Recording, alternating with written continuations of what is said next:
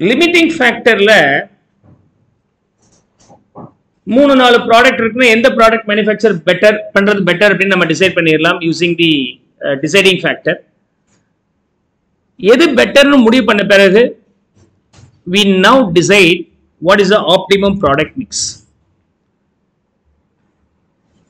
Product X or product Y or product Z எது best? We ranked that product X is the best. அப்ப நம்ம கிட்ட இருக்கிற resources வச்சு X மட்டும் பண்ணலாமா அப்படி சொன்னாக்க சில சமயம் அதோட மார்க்கெட் டிமாண்ட் இருக்கு இல்லையா, ரெஸ்ட்ரிக்டட் டு only 5000 அப்படிம்பாங்க. அப்ப நீங்க ப்ராடக்ட் எக்ஸ் நல்லா இருக்குன்னு சொல்லிட்டு நீங்க ப்ராடக்ட் எக்ஸே மேனுஃபேக்சர் பண்ணீங்கன்னா ஒரு 10,000 பண்ணி வச்சிருக்கீங்கன்னா 5000க்கு மேல விற்காது, மிச்சம் வேஸ்டா போயிடும். அப்ப நீங்க என்ன பண்ணும், எது டாப் மோஸ்ட்ல ரேங்க்ல வருதோ அதை மேக்ஸிமம் மார்க்கெட் டிமாண்ட் இருக்கிற வரைக்கும் மேனுஃபேக்சர் பண்ணிட்டு இன்னும் சர்ப்ளஸ் ரிசோர்சஸ் இருந்தா 2வது ரேங்க் இருக்கிறத நீங்க ப்ரொசீட் பண்ணணும். அது மாதிரி நீங்க ப்ராடக்ட் மிக்ஸை டிசைன் பண்ணி கொடுத்துட்டு இந்த மாதிரி நீங்க மிக்ஸ் பண்ணி சேல் பண்ணீங்கன்னா, இந்த மிக்சர்ல சேல் பண்ணீங்கன்னா உங்களுக்கு லாபம் ஜாஸ்தி வரும் அப்படின்னு நீங்க ரெக்கமெண்ட் பண்ண போறீங்க உங்களுடைய மேனேஜருக்கு. that will be coming under this case, right? So இதுல வந்து என்னது,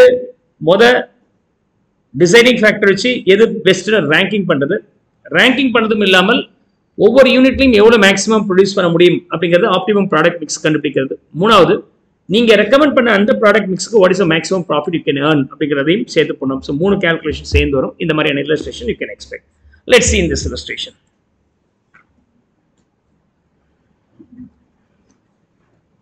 ஆப்டிமம் ப்ராடக்ட் மிக்ஸ் 3 விஷயங்கள் சேரப்போகுது. என்ன சேரப்போகுது? One is ranking based on the deciding factor. Second one being based on the rank you have to decide the mix, optimum mix. Optimum mix என்ன அர்த்தம்? இருக்கிறதுலே அதிக லாபம் வரது ஆப்டிமம் மிக்ஸ். அப்ப மேக்ஸிமம் மிக்ஸ்னு சொல்லாமா சார் மேக்ஸிமம் ப்ராஃபிட்னா? ஆப்டிமம் அப்படிங்கிறது செலவா இருந்தா கம்மியாகணும், வருமானம் இருந்தா அதிகமாகணும், அது பேர் optimisation.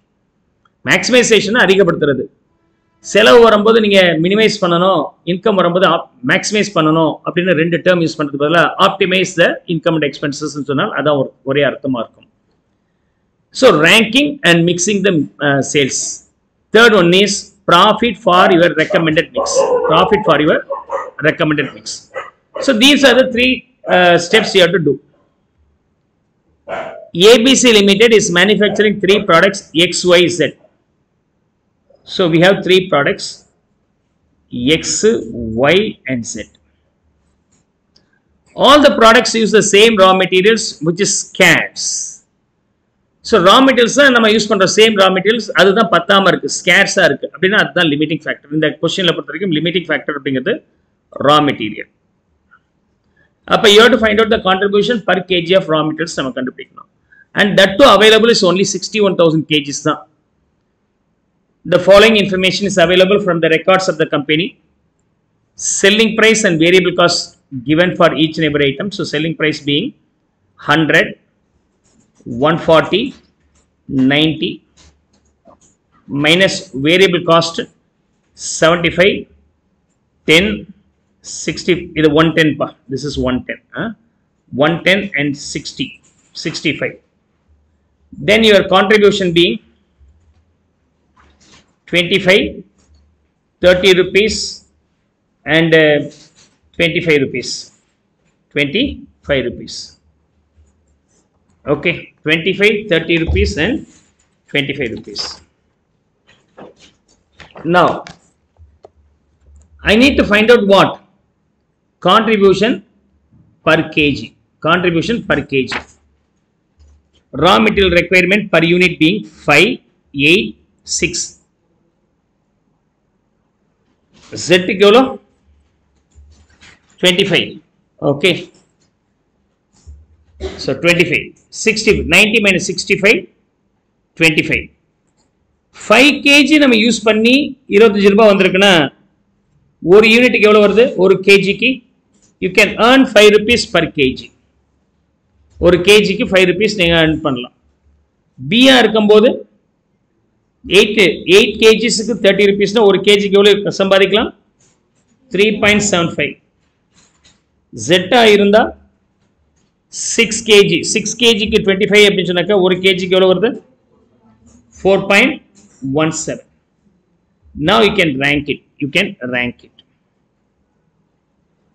You can rank it. First rank goes to X, second rank goes to Z, and third rank goes to Y. So number first step, ranking is over now. Ranking is over. Second step is all about finding optimum mix. Finding optimum mix. அப்ப fixed cost ஒரு 1.5 lakhs இருக்கு, அது கடைசியா போட்டுக்கலாம். Optimum mix வரும்போது நம்ம கிட்ட available raw materials எவ்வளவு இருக்கு? 61,000 kg இருக்கு. அந்த 61,000 kg ல தான் நீங்க மேனுஃபேக்சர் பண்ண முடியும், either X ஓ Y ஓ Z ஓ. அந்த 61,000 kgs தீர்ற அளவுக்கு நம்ம யூஸ் பண்ணிக்கலாம். So raw material available, raw material available 61,000.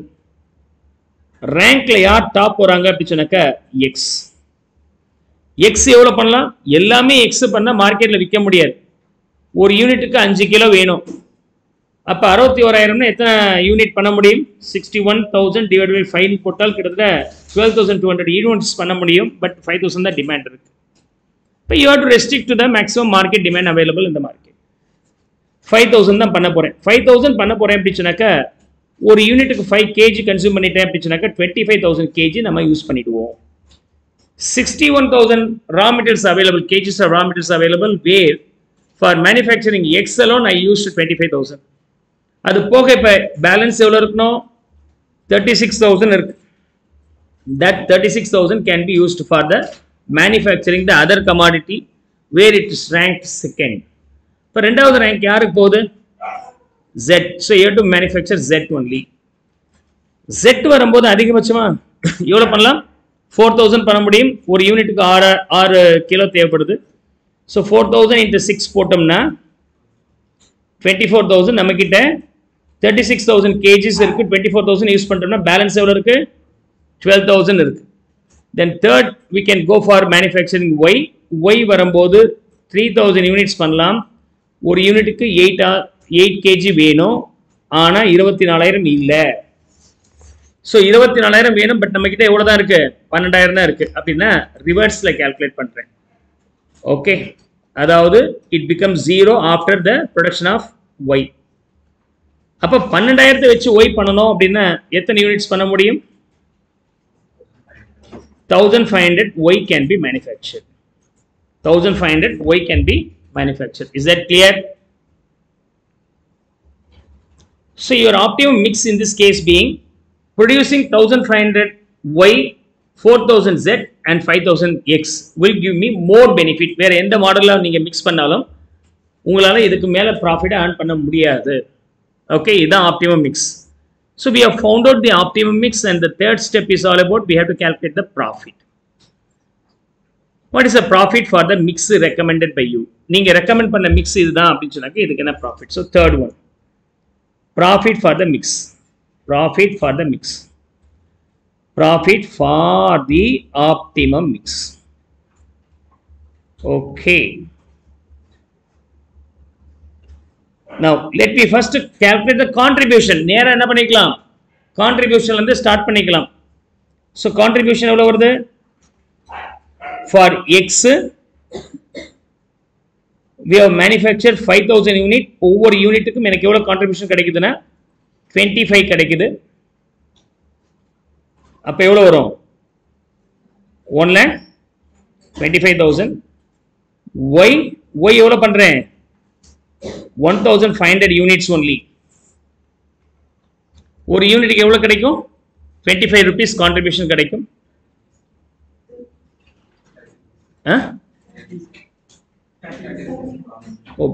எது? ஓகே 30. Okay okay 30. அப்ப எவ்வளவு வருது? 45,000 வருது. And Z க்கு வரும்போது we can manufacture 4,000 units. For every unit we get the contribution per unit of 25. We are getting 25 rupees here. Appa 1 lakh. So the total contribution being 2,70,000 rupees. Now in the entire business பண்றதுக்கு எனக்கு 1,50,000 ரூபாய் fixed cost வருது.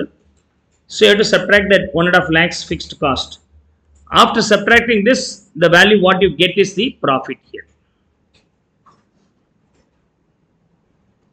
Okay, then you'll get profit. 1,20,000. இதை தவிர நீங்க எந்த ஒரு mixer பண்ணியிருந்தாலும் உங்களால எவ்வளவு லாபத்தை எடுக்க முடியும். Is that clear? This is called optimum mix with the limiting factor problems. Make a note of it.